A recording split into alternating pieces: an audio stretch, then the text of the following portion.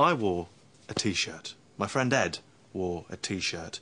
And our little friend Cody the chimp also wore a T-shirt. The T-shirts are all exactly the same, except that each one smells of our individual sweat. That's it. We wondered whether these potential suitors would choose me, Ed, or the chimp as their perfect genetic mate, just by sniffing the T-shirts.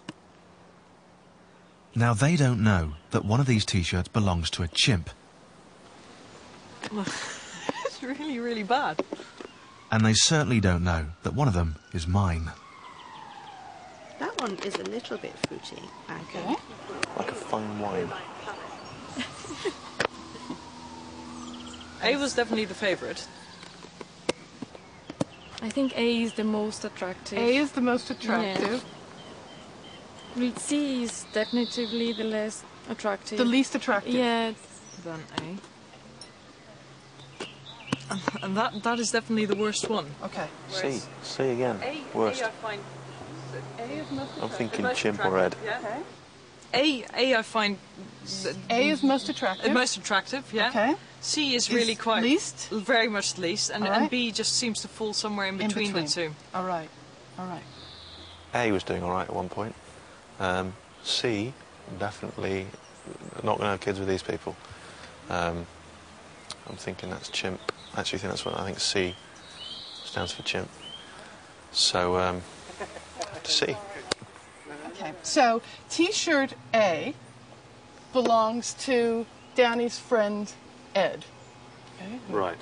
So, It's, Ed wore a T-shirt for a couple of nights and donated it to us. C belongs to Danny. Okay, so hang on. so Jill. I think there may have been something gone wrong here. Right. I don't know. Because C was very unpopular. C was unpopular for those two. Right. But not unpopular. A mature woman. Exactly. Good. Exactly. Right. Exactly. Okay. So Jill preferred Great. your T-shirt. So we could quite happily have children. You two would run for the hills. Yes. Right. Don't say it like that.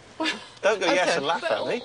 All three of you found that the T-shirt from individual B had sort of in between, not unattractive, but also not very appealing.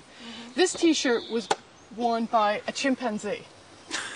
Really? I thought it was very similar to this one. Thank you very much. Right, okay, so that would be Danny. So that would be Danny. So Yours was a bit stronger, though. Right. Yes, So that you're was saying I overpowering. smell more than a chimpanzee? Yeah. That one was much more... chimpanzees. Yeah, this one was much more subtle in between. I said that twice. I don't smell these that's yet. true. Beautiful. Lovely. The smell of normality in a sane world. Slightly chimpy, I think, but then you seem to like that.